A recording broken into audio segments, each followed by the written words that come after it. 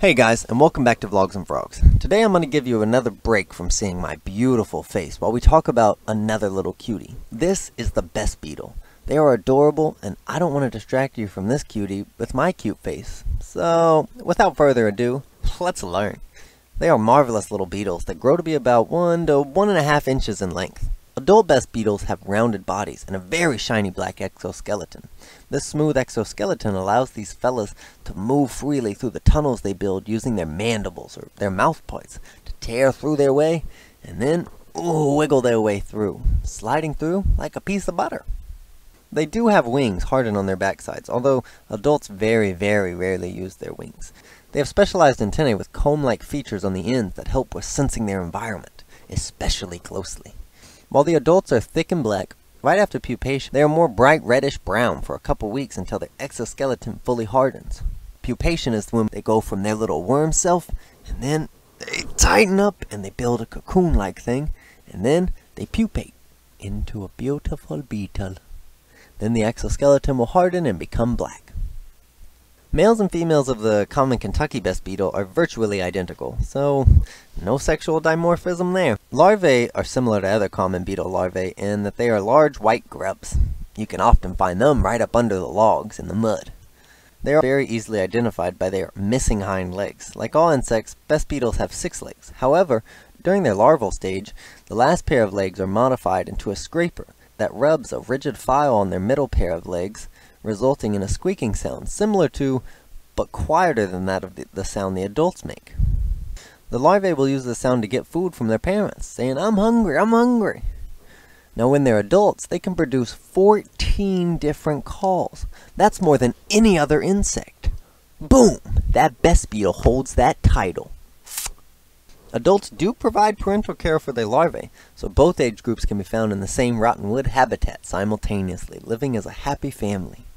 Bess Beetles spend majority of their lives inhabiting rotten logs. Many studies have shown that they appear to favor eating logs that are approximately about 2 years old, until all the cambium layer, that's the space between the bark and the actual trunk of the tree, has been ingested.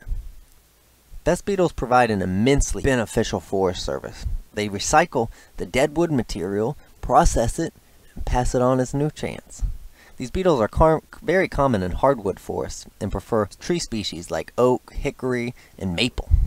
Although they can be found in just about any hardwood log that's at the proper stage of decay that they like, the eastern U.S. Bess Beetles also live in social groups consisting of an adult pair, the parents, and their many offspring that they create over time.